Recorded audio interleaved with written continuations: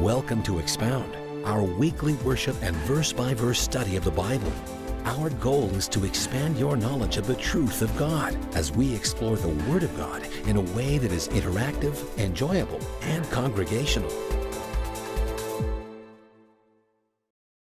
Would you turn in your Bibles to the book of Mark, the Gospel of Mark, the second Gospel, second book in the New Testament, chapter 15.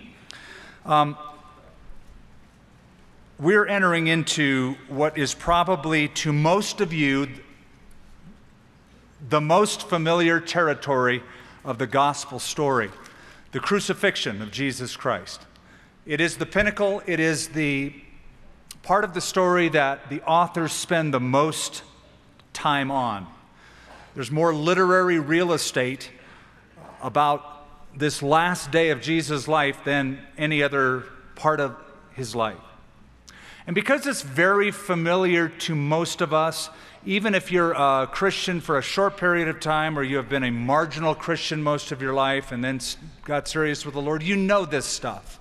It's familiar to most. So what I'm going to do tonight is give you some background and some information, because these events are well authenticated in history, not just by the Bible, but by other sources of history.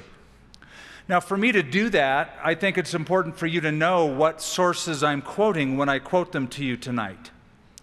And because I might just say the Talmud or the Mishnah, and you're just going, okay, whatever, what is that? So let me kind of back up and tell you that among the Jews, when it came to their material, their books, there was first of all the Torah. The Torah, you probably have heard, you know what that is. It means the law. And it refers principally to the first 5 books of Moses, the Torah, the law of God. The words given to God, or by God, to Moses and then to the people. That's the Torah. The whole Old Testament was referred to as the Tanakh. The Tanakh, if you ever hear that term, it means the Old Testament scriptures. Now, beyond that, beyond the Tanakh, which included the Torah, the Jews, as their source, had what was called the oral law. The oral law is what it implies. It implies something that is told and retold orally by mouth throughout the ages, so you would hear it, memorize it, hear it, pass it on. That's the oral law. And the oral law were different renderings, different decisions, different comments by notable rabbis throughout history about the scriptures or about a ceremony or about God, philosophy, life, etc. That's the oral law. Eventually, the oral law was written, was codified, so it could be referred to. When it was written, it was all referred to as the Mishnah. It had 63 volumes, sizable volumes, the Mishnah.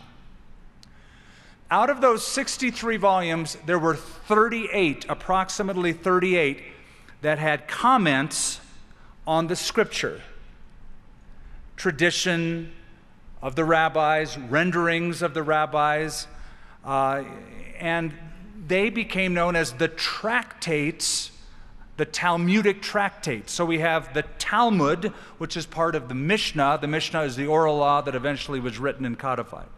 Make sense?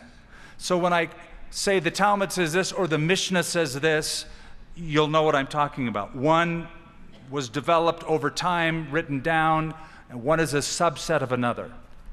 So we're in chapter 15, and our goal, my goal, is to get through this chapter. Don't always hit my goal because we keep our time, but let's pray before we start.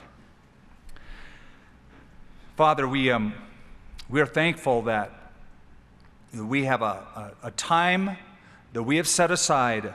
It's a holy time, this night, this day of the week, where we have said it's important to us to get a reading of larger sections of Scripture and to go over it and to understand it and to make application to our life and our life experience. to understand what the original author intended the original audience to understand, so that we might then make an interpretation and only then make an application.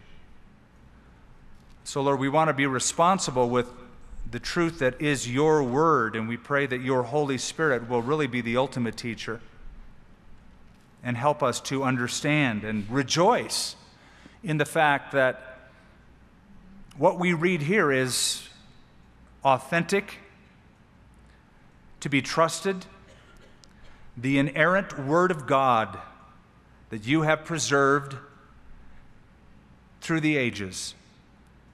In Jesus' name, amen.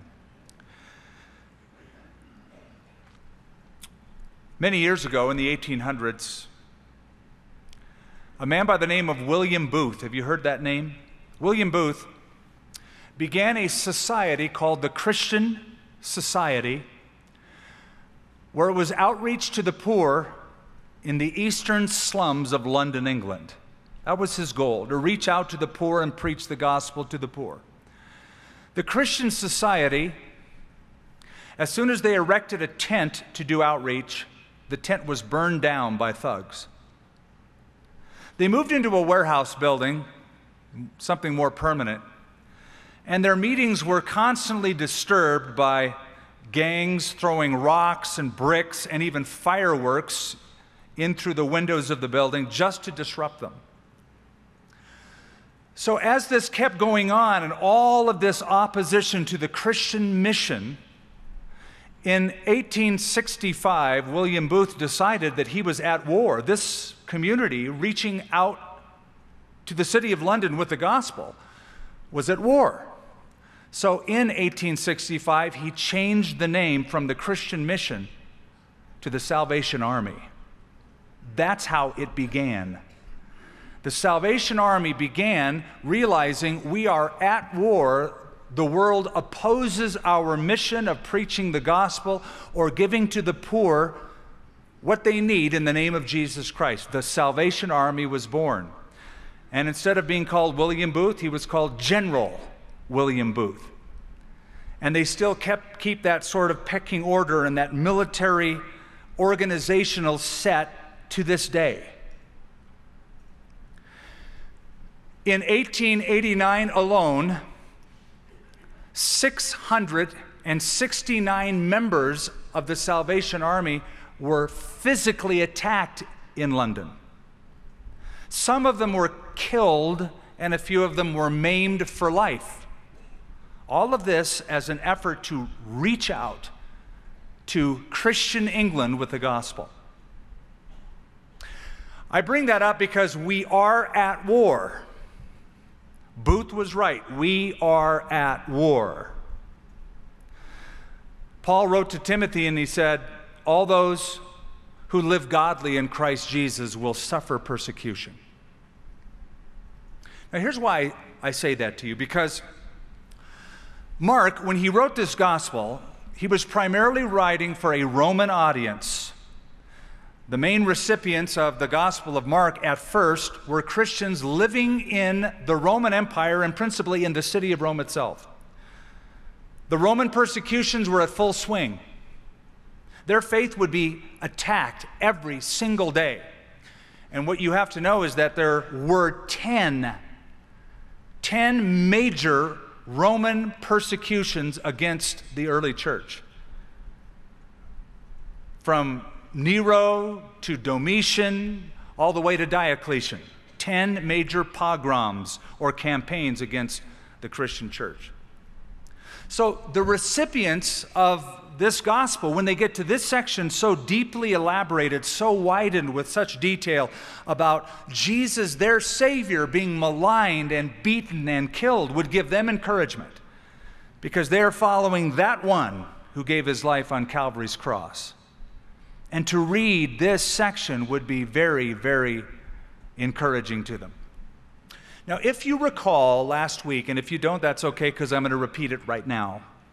There was not one trial, there were not two trials, there were no less than 6 trials that Jesus underwent before he was crucified. 3 of them were religious, 3 of them were secular.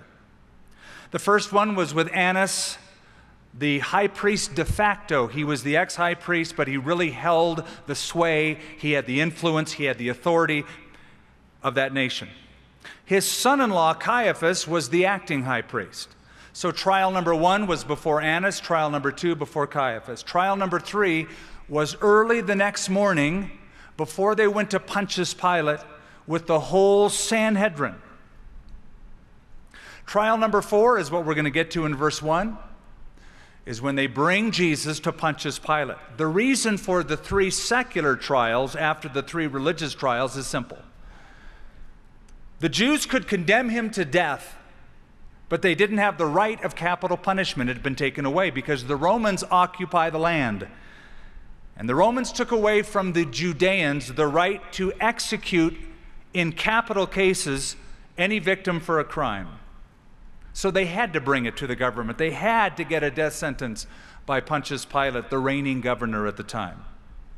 So after the first 3 trials, which were religious, trial number 4 is before Pilate. Trial number 5 is when Pilate ships Jesus off to King Herod Antipas. Herod didn't really want to do anything, just wanted to look at Jesus, and he was amused by him. He sent him back to Pilate, and Pilate signed his death warrant. That gives us 6 trials. Now, the Mishnah, that's the oral law, gave a list of 18 rules to be followed whenever you were judging and sentencing somebody to a capital crime. They were violated in this trial. And I have a little list of those rules. I'm just going to give you a few of them, and I want you to hear what a mistrial, what a miscarriage of justice this was. Rule number 1, no trial is to occur during the night hours. They broke that rule. The trial began and ended at night. Rule number 2, trials were not to occur on the eve of the Sabbath or during the festivals. What festival was going on at that time? Passover. So they broke rule number 1 and rule number 2, their own rules. Rule number 3, all trials were to be public trials, to be held in the judgment hall. Secret trials were forbidden. Jesus was taken first to Annas privately, Caiaphas privately, and then simply to put paperwork on it, they had the Sanhedrin the early next morning. Rule number 6, the accused person could not testify against himself. Witnesses were required. Now, in this case, the Sanhedrin convicted Jesus on his own words. Are you the Son of the Blessed? Jesus said, yes, I am. And you will see the Son of Man coming with the clouds of heaven. Based upon Jesus' own testimony, they convicted him. No witnesses. They brought in false witnesses, but no witnesses. Rule number 12. The high priest could not participate in the questioning in both trial number 1 and trial number 2. The high priests, plural, interrogated Jesus. Rule number 18, the sentencing in a capital case was not to occur until the following day. Jesus was condemned, and the Sanhedrin met the next day to give the appearance that time had elapsed. They broke their own rules. They're trying to push this thing through. There's an old saying in American jurisprudence, if you can't find a lawyer who knows the law, find someone who knows the judge. And though they weren't fond of the judge, this being Pontius Pilate, they at least had a working relationship with him, and they manipulated him in getting what they wanted. Now, something else I think you need to know. I mentioned here in reading what the Mishnah said about public trials that it had to be done in a public place. There was a section of the temple called the Chamber of Hewn Stone, which was where the Sanhedrin, the 71 ruling elders, met for these cases. The Chamber of Hewn Stone is where this should have taken place, but this did not take place there. Rather, it would seem that it all took place in a clandestine way at the house of Caiaphas. The trial before Annas, before Caiaphas in his house, and before the Sanhedrin, that they all did it within the confines of the courtyards or the home of the high priest Caiaphas. With that as a background, we finally get into verse 1.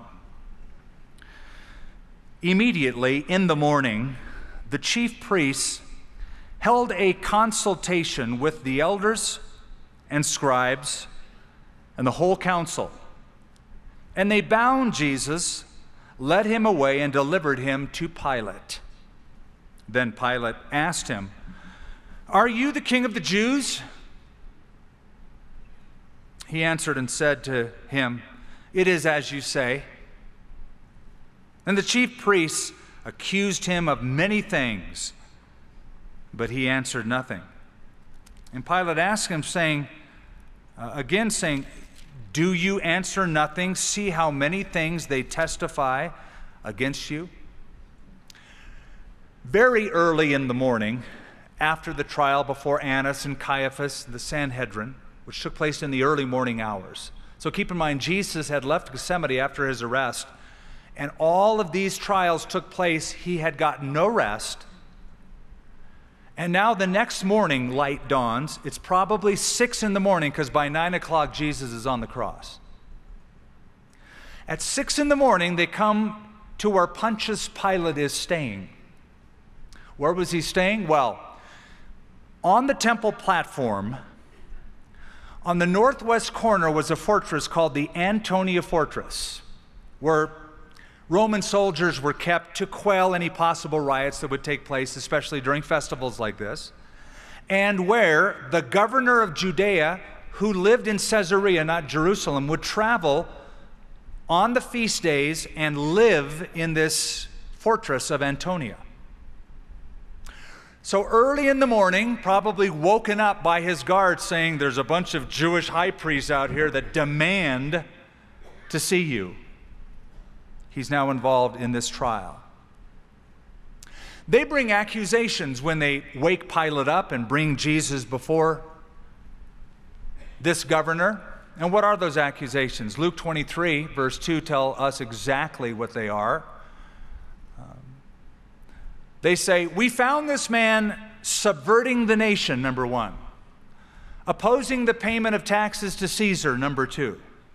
"And claiming that he is the Christ, a king." Those were the 3 charges against him. Now, the first charge, he's subverting the nation, was that true? It was false. He never, ever suggested that. "Render to Caesar the things that are Caesar's," he said. Number 2, he's opposing the payment of taxes to Caesar. Again, render to Caesar the things that are Caesar. That was a false charge. But that third charge was true. He claims that he is the Christ, the Messiah, a king. So when these accusations get leveled against Jesus, Pilate, verse 2, asked what you would consider the follow-up question. "Are you the king of the Jews?"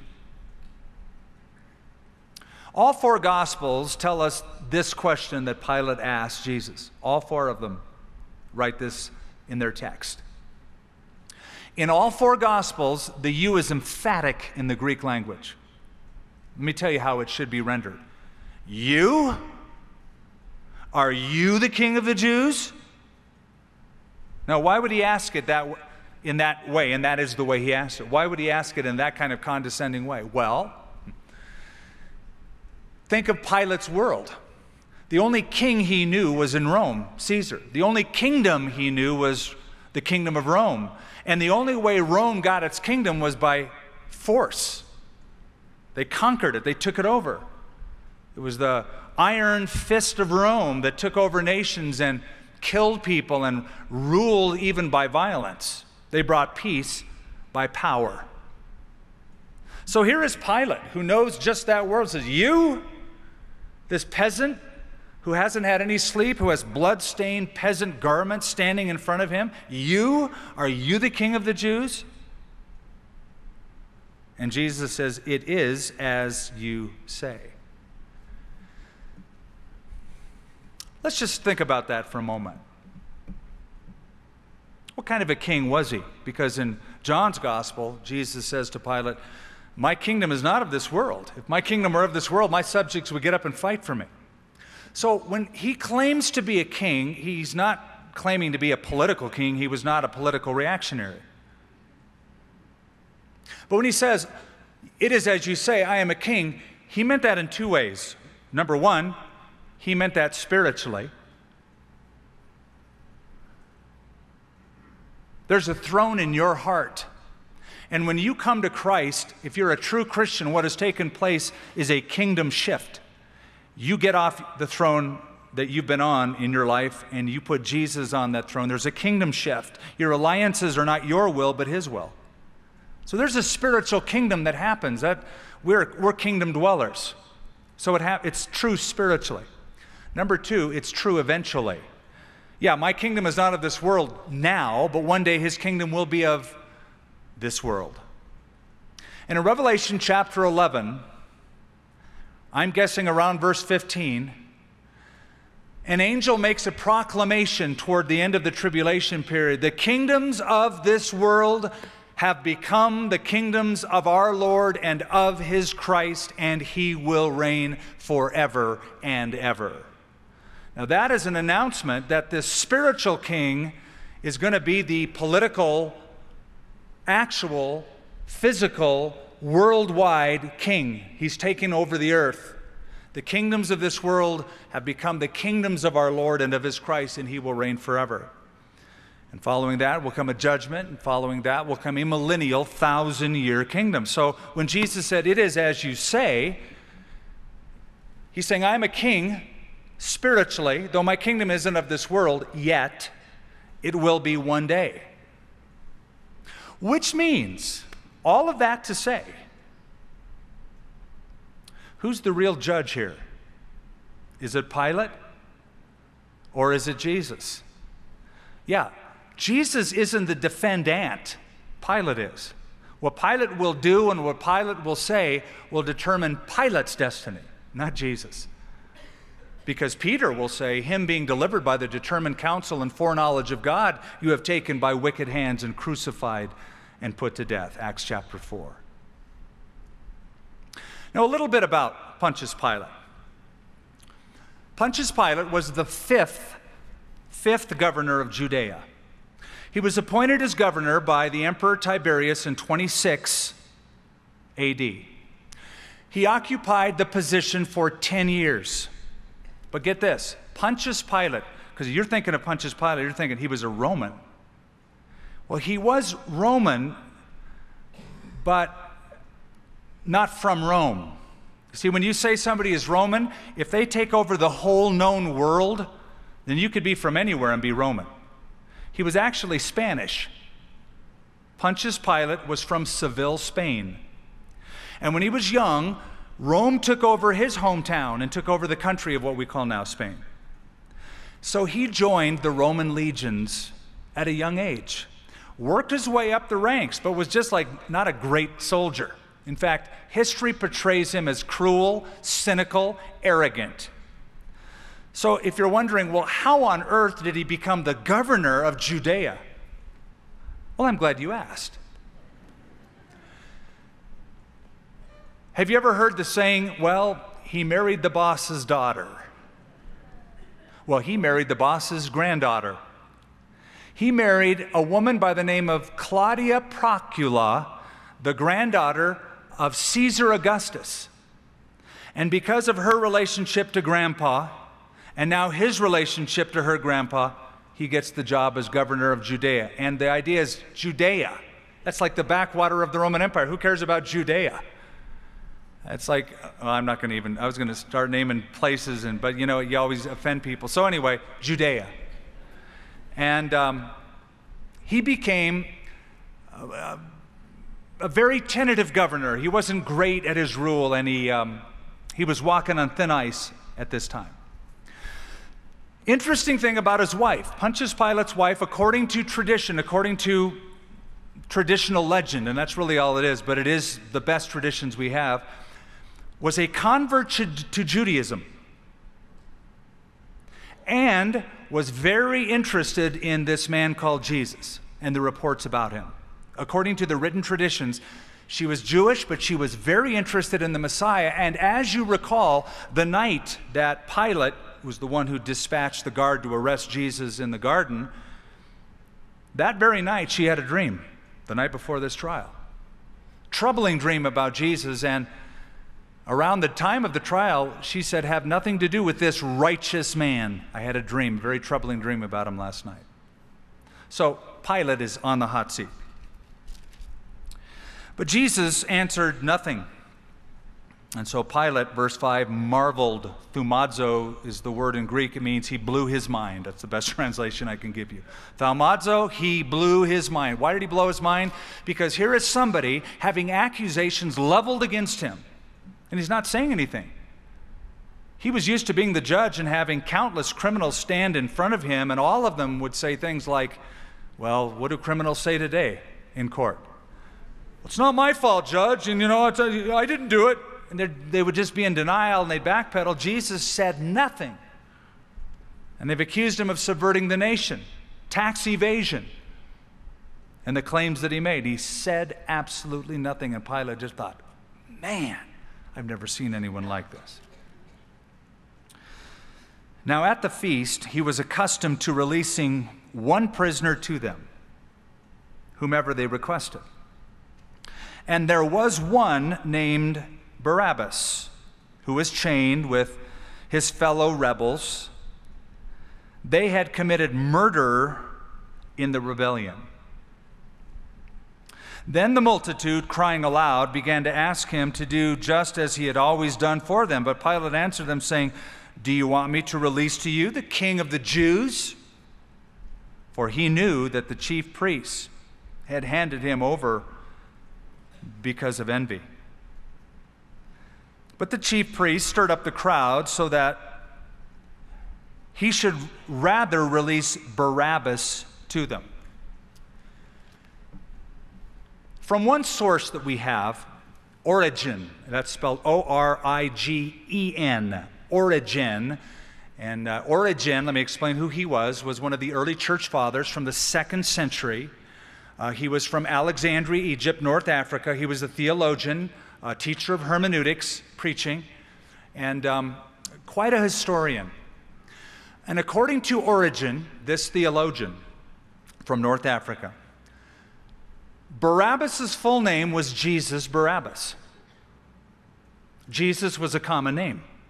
But Barabbas is a Hebrew word that means son of a father, bar Abba, son of a father. So his name literally is Jesus, son of a father. So you have Jesus, son of a father, next to Jesus, son of the Father. And Origen says, notice whom they chose. The choice was between Jesus, son of a father, or Jesus, son of the Father. And they chose Jesus, son of a father, instead of Jesus, son of the Father. And Origen pointed out, people still make the same choice today. People still to this day would rather choose the kingdom of men and man's values and reject the Father and his Son and those values. It's a very interesting delineation. Barabbas or Jesus. What a contrast. Here's the spiritual king, Jesus. Here's the material king, Pilate. Here's one who gave up his authority, who gave up his royal beauty of heaven. Philippians 2 tells us he humbled himself, he emptied himself. The theological term is the kenosis. He poured himself out, divested himself of the prerogatives of deity, technically. Standing next to one who would grab a hold of any glory he could get and wore proudly the royal robes of Rome. But once again, Pilate is really the one on trial. And Jesus is the one who is the judge. But the chief priest, verse 11, stirred up the crowd so that he should rather release Barabbas to them. Pilate answered and said to them, what then do you want me to do with him who is called the King of the Jews? And so they cried out again, crucify him. And Pilate said to them, "Why? What evil has he done?" But they cried out all the more, "Crucify him!" So Pilate, wanting to, now watch this, gratify the crowd. How many times have we made our choices based upon the crowd? What the billboard says, what the song's message is over and over again, what most people at work value and say, what society believes in. Wanting to gratify the crowd, not wanting to stick out and stand out and be different, we do what they want us to do. That was Pilate. Wanting to gratify the crowd, he delivered Jesus after he had scourged him to be crucified. Now, you've heard that and you've read that before, right? The scourging of Christ, he was whipped. Now let me fill in a little bit for you. We're dealing with Rome here. And the punishment that Rome would inflict upon a prisoner was something that the Jews could not do. So now that it is in Roman hands, and Pilate is in charge of this, he allows this prisoner to be scourged. If you put all the gospel stories together, he did it to placate the crowd, hoping that in just seeing enough blood, they would say, enough is done. Now let me tell you about this. There was not one, but 3 different forms of flogging, of whipping a prisoner. And they all have different names. Number 1 was called fustigatio, a Latin term, fustigatio. And it was a less severe beating, a less severe whipping, flogging, for somebody who committed like misdemeanors. You know, you want to warn them, you want to beat them up a little bit, but you don't want to go too far. That's the fustigatio. Method number 2 was called flagellatio. And flagellatio was for more serious crimes short of the death penalty. It was a brutal beating, but not as brutal as the third, called the verberatio.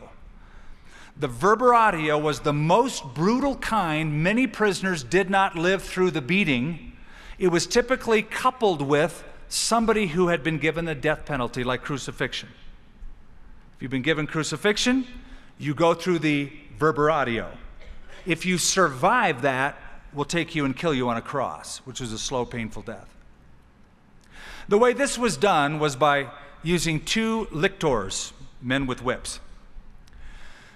The prisoner was tied to a post and bent over the post so that the back would be taut, so the skin would be stretched. The handle was wood, leather thongs attached. Attached to the leather thongs were bits of lead and glass embedded in it so that when the whip went down, it didn't bounce off, it grabbed the flesh, it stuck. It had hooks, so to speak. And then the lictor would pull back. It was called by the Romans the halfway death because, again, many prisoners did not survive. Having that many diagonal, by the way, they would whip diagonally from either side, and in so doing, get further down through the tissues of the back, past the subcutaneous layers, down into the muscles, and literally eviscerate the victim. According to one source, Eusebius, who wrote a whole series of volumes on ecclesiastical history, church history, said that the victim, in going through this type of scourging, this verberatio, would have the organs exposed many times to the sight of the people, the deep-seated tissues exposed to sight. Then he would be released. When he was released, Pilate brought him before the people, John chapter 18, and if you remember, he said something very significant. In Latin, he said, ecce homo. Translated into English, behold the man. Look at this poor creature, thinking that that would just be a shock to the sight of the people. But it was not. They demanded his crucifixion. Then the soldiers, verse 16, led him away to the hall called Praetorium, and they called together the whole garrison. If we were able to stand tonight in the city of Jerusalem, I would take you over to St. Anne's Church. And I would show you the pavement that is believed to be the very place in the praetorium where prisoners, including Jesus, stood when they were sentenced to death by Pilate. You can stand today on that pavement. It's one of the few places you know are authentic places. This is where Jesus walked, on these stones. The stones are still preserved. And they called together the whole garrison, and they clothed him with purple, and they twisted a crown of thorns, and they put it on his head, and began to salute him, saying, "Hail, King of the Jews!"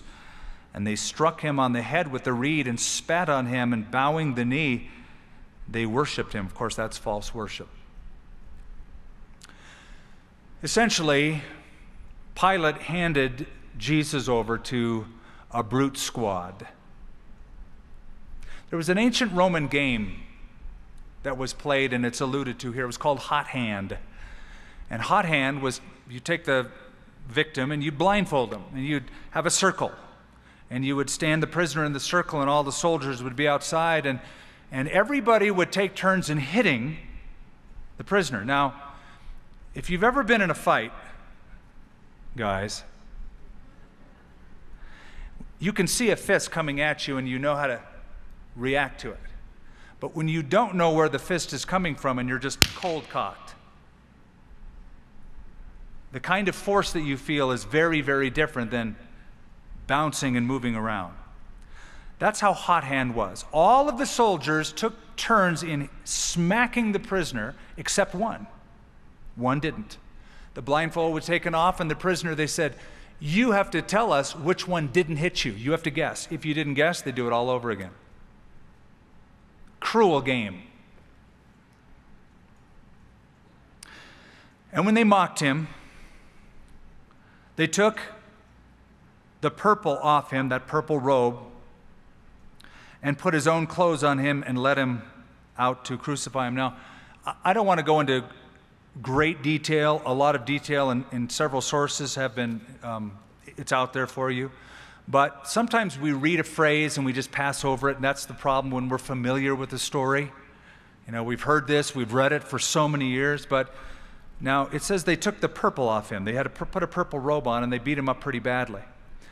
If you know anything about blood and how it coagulates and the lymph that goes into it that acts like glue, that once you have garment on, when you have a profusion of blood and lymph, it dries pretty rapidly exposed to the air, so that when you take off a garment, you catch my drift, you are pulling that freshly mending scab with it, opening up those wounds afresh, and the bleeding becomes more profuse. They did that. They put his own clothes on him, and they led him out to crucify him. When the sentence was given for crucifixion, the victim was given to 4 soldiers. 4 soldiers in Latin was called a quaternion. Quaternion, 4 soldiers. One would go in front of the victim with a placard denoting the crimes he was guilty of. In this case, it was, "This is Jesus of Nazareth, the King of the Jews." 3 would then accompany to the side and behind the victim. Crucifixion was not invented by the Romans. According to the Greek historian Herodotus, the Persians invented it, but the Romans perfected it. The Persians originally invented crucifixion because they taught that the earth was holy, it was sacred, sort of like people today worship the earth, Mother Earth. That was an ancient Persian belief. And because the earth was sacred, they would elevate a victim. If you had to kill somebody, you would elevate him from the ground and kill him off the ground so as not to touch the earth. That's why crucifixion was invented. It sort of went away until the Romans found it, and they perfected it, and they crucified thousands upon thousands of people. Only one is really remembered, and that's Jesus. The cross had 2 pieces. The centerpiece, that is the vertical stake, which is called the crux simplex, and the crossbeam, which is called the patibulum. The patibulum weighed between 75 and 100 pounds. Let's just say 75.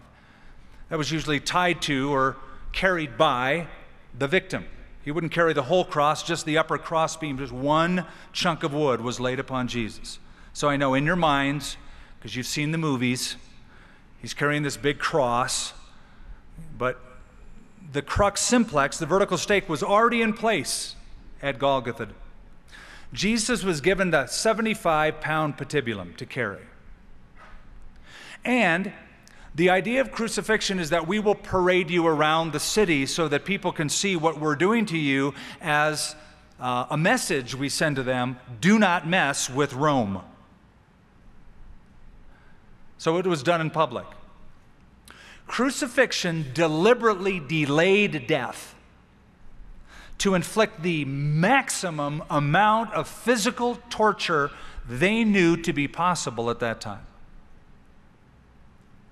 In fact, one historian by the name of Cicero made this remark: to flog a Roman citizen is a crime. Just to flog a Roman citizen is a crime. To kill him is an act of murder. But to crucify him, there is no fitting word that can describe so horrible a deed. And Cicero said the very thought of crucify or crucifixion should be stricken from the Roman consciousness. It was reserved for the worst of the worst, like Barabbas, a murderer, a slave. But if you were a Roman citizen, you could not be crucified. So Jesus carried the patibulum toward Golgotha. They took him out to crucify him, and verse 21 says they compelled a certain man, Simon, a Cyrenian, the father of Alexander and Rufus. So if you're going, who is this Simon guy? Now you know. You go, oh, it's the father of Alexander and Rufus. Now, I'm not just saying that to be funny. I'll explain why in a moment, because it's put in here for a purpose. As he was coming out of the country and passing by to bear his cross. Okay, so Simon was a bystander, a Jewish bystander who had come from Cyrene, North Africa. He's called in some translations Simeon or Simon the Black. He's believed to be a black African who was Jewish, who had made the pilgrimage to Jerusalem for the Passover. He was a member of the diaspora, the dispersed Jews throughout the world. He has come. He had no idea that he would be conscripted to carry a cross for a criminal. But he's brought into it. He's made to do it. And if Rome tells you to do it, you do it. You don't say, no, I don't want to do it. You do it. But because there's a side note here, we're intrigued. It says this guy was the father of Alexander and Rufus. So let me read something to you. First of all, in Romans chapter 16, when Paul lists several people that are his compadres, he says, greet Rufus, chosen in the Lord, and his mother. Most scholars believe that this was the Rufus whose dad was Simon from Cyrene, who helped carry the cross of Christ.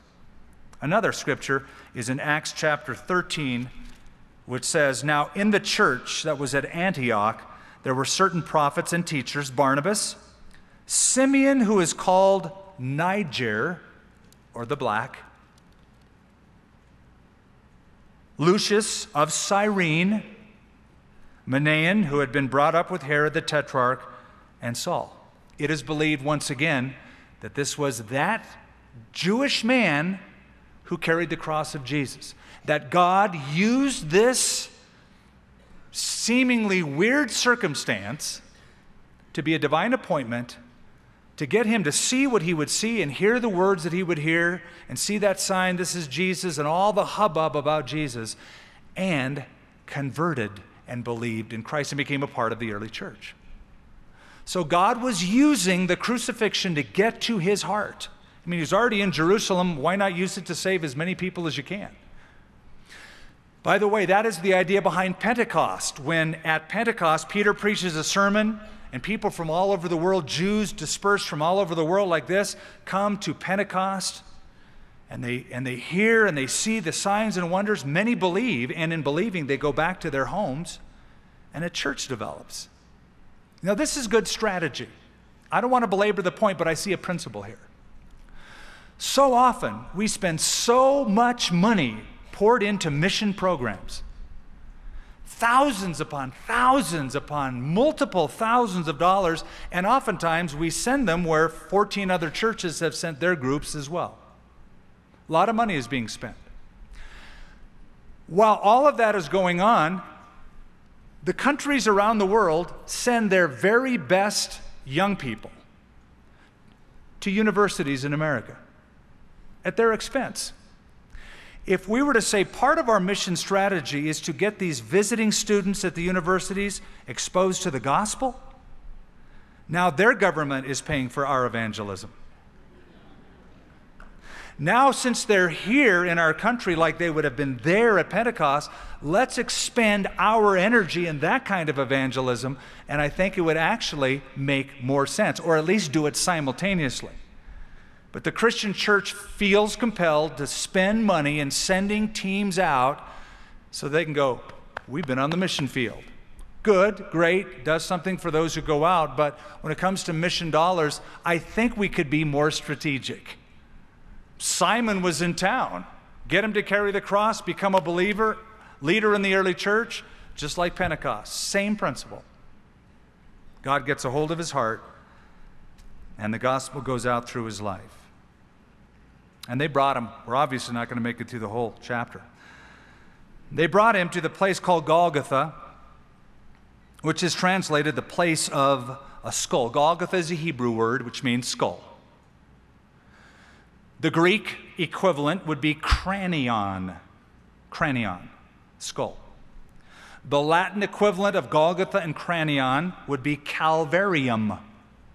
Calvary means skull. This is the place of a skull. Why? Not because there were human skulls around there, that was forbidden, but because the hill, still present today, looked like a human skull. It's made out of solid rock, and you can see the eyes in it, the bridge of the nose. Some of it has been eroded over time. An Arab bus station sits there today, but it's in the same area.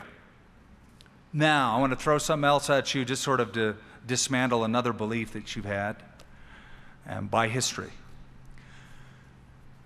Our songs and the movies we make about the life of Christ portray Jesus crucified on a hill, on top of a hill where there were 3 crosses. You know, that's what the songs teach us, our theology, rather than the Bible and history, unfortunately.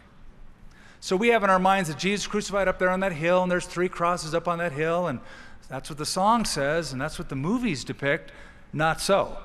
Romans never crucified on hills, especially that hill. It's solid rock. At the base of the hill, with the hill behind it, the skull behind it, as a grim reminder, right next to the road, out in an open kind of a field, an open square, an open flattened area, is where the crucifixions took place.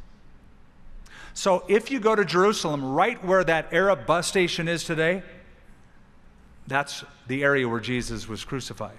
And I've gone there before, and people go, oh man, they ruined it. There's a bus station there.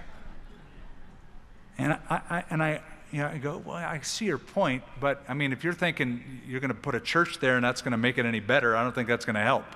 Because Jesus wasn't crucified in a church between 2 candles either. In fact, I think it's very fitting that it's a public bus station with smoke and noise and people going back and forth, because that's exactly what it was back then. There's people moving and traveling and going outside the gate and getting on camels and donkeys and going places. The public road. So I think it's very fitting. And to go there today and see that bus station and stuff, it's like, yep, it's very, very apropos. Golgotha, the place of the skull. And they gave him wine mingled with myrrh to drink, but he did not take it. Now, we don't know who they are. But now let me give you another quote. The Babylonian Talmud. Now you know what the Talmud is, right? It's that codified commentary section of the Mishnah, right? And there were 2 different Talmuds, the Jerusalem Talmud and the Babylonian Talmud. Okay, so the Babylonian Talmud has in it a section about certain gracious women who would prepare a narcotic drink to reduce the pain to be given to those victims sentenced to death because of Proverbs 31, verse 6, which says, "Give strong drink to him who is perishing." Isn't that interesting? That's what it says in Proverbs 31. I don't know if you've ever read that in your quiet time, but Proverbs 31:6 gives strong drink to him who is perishing. So they thought, as an act of mercy given by a commandment of God, let's give a pain-reducing drink to those prisoners who are about to die. And they did. That's probably who they are. Jesus didn't take it. Wow. That's like going to a dentist and saying, "No, I don't need a shot." I believe Jesus wanted to experience to the full in his body the weight. That was his choice. He didn't want to emotionally, but he made the choice to feel the full weight of all of our sin upon his body. Took the wrath of God upon him. 2 Corinthians 5:21, God made him who knew no sin to be sin for us, that we might be the righteousness of God in him. In other words, God the Father treated Jesus as if he had committed every sin committed by every person who ever lived. And Jesus took it all. That's what he meant by this cup. If it's possible, let this cup pass from me.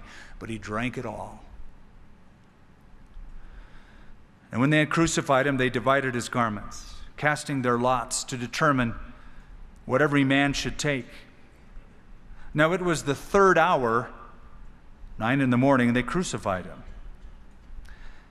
And the inscription of his accusation was written above, "The King of the Jews." So they bring Jesus to Calvary. He has carried the patibulum. He couldn't make it all the way. Simon carried it part of the way. Now they get to the place where that crux simplex, that vertical stake, is already in the ground awaiting the victim. They place the crossbeam, the patibulum, on the ground. The victim would be then placed with his hands stretched out on the patibulum alone, on the ground, and nails, actually tapered long spikes, would go into the hand area, but exactly into the wrist. Not here, it would tear into the wrist. In your wrist, you have two arm bones that overlap called the radius and the ulna, and they form a hook.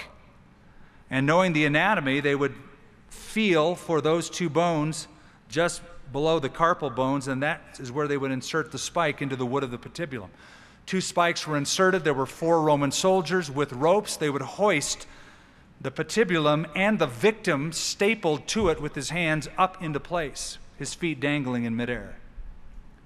And once they affixed him there, that's when they would usually put 1 spike, sometimes 2, into the feet.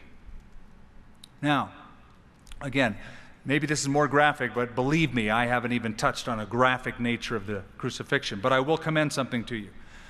March 21, 1986, if you want to track it down, the journal, the American Medical Association Journal, put out an article that is to this day the most descriptive medical description of the crucifixion, in my opinion, ever published. I have a copy of it, where everything from respiratory distress to muscular spasm, etc., suffocation and asphyxiation, it's all described in medical terms, and you can, if you want to research to that degree, the kind of death that Jesus underwent is put out in that journal.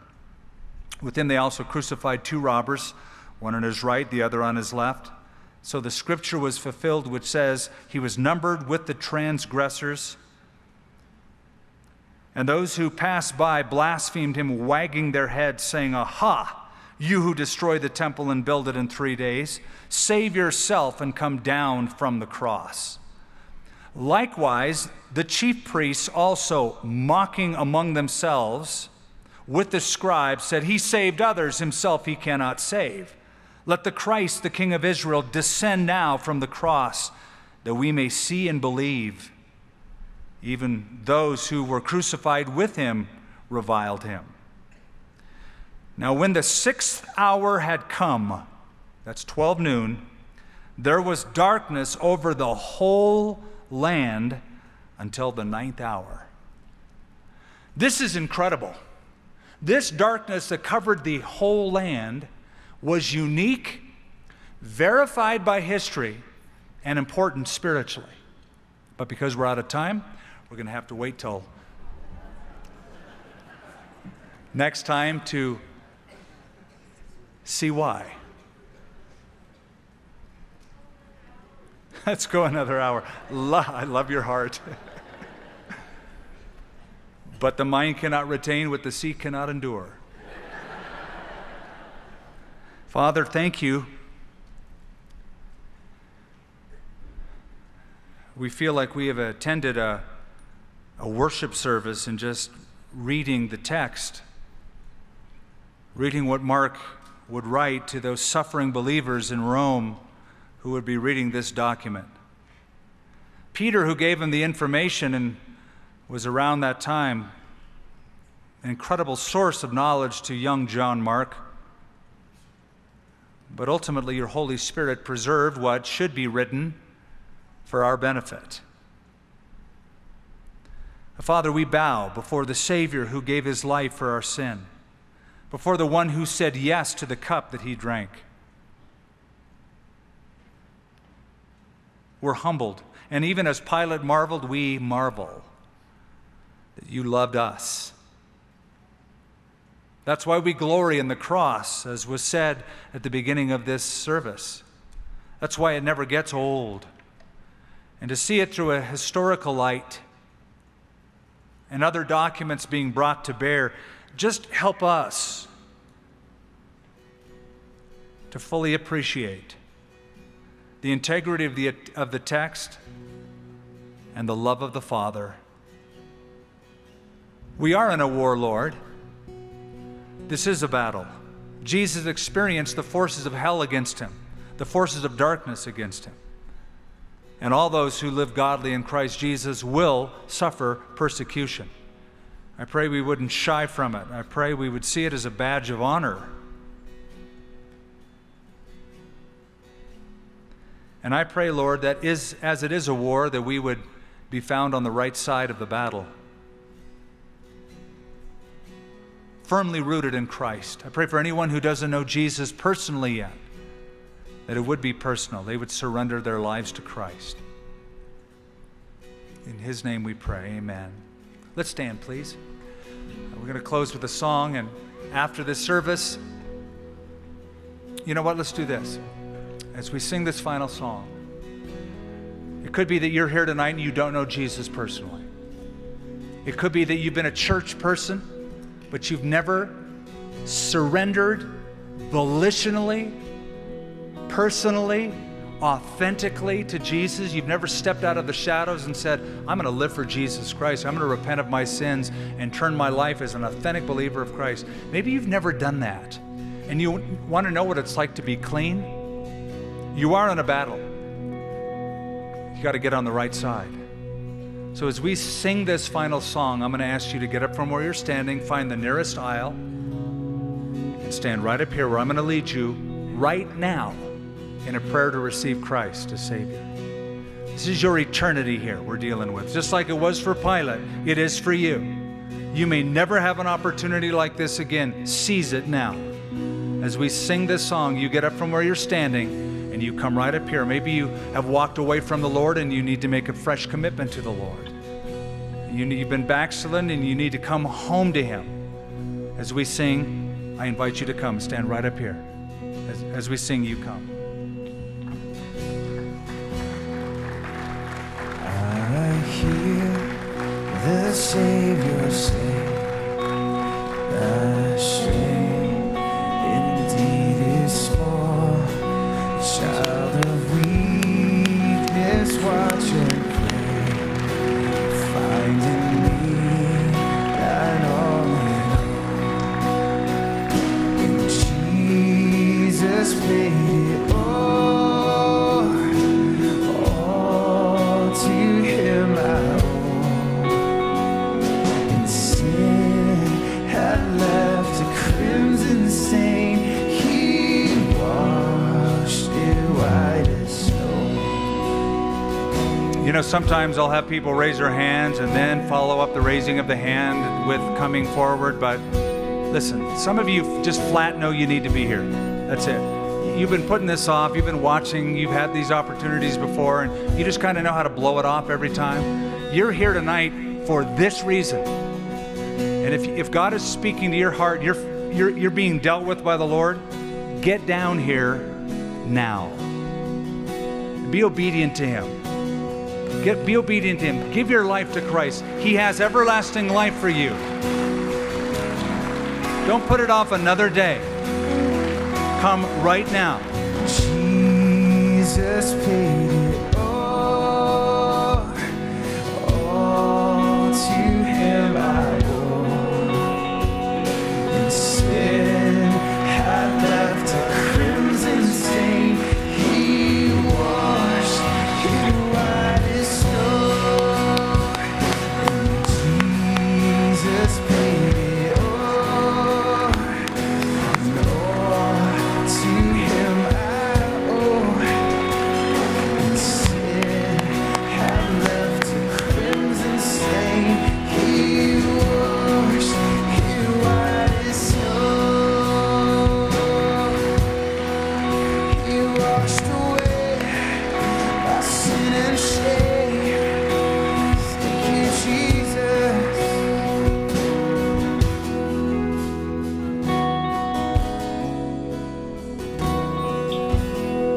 We're about to close this service. Anyone else? We don't do it to embarrass anyone. We really do it so that this decision gets settled inside of you, that you make a stand, you make some kind of a movement that is a public movement. You're saying no to the old and yes to Him, the new. Anyone else? Well, for those who have come forward, I'm really glad you did. I really am. We all are. Congratulations. Really. I want the opportunity to lead you in a prayer. Prayer is just talking to God. It doesn't have to be anything formal or special. But so I'm going to pray out loud, and I'm going to ask you to pray out loud after me. Say these words from your heart. Say them to the Lord. Mean them, because you're basically giving the pink slip, the owner's title to your life, to Jesus Christ. Let's pray. Lord, I give you my life. I know that I'm a sinner. Please forgive me. I put my faith in Jesus, who died on a cross, shed His blood for my sin, and rose again from the grave. I turn from my past. I turn to you as my Savior. Help me to live for you as my Lord. In Jesus' name. Amen. All right. Congratulations. Awesome.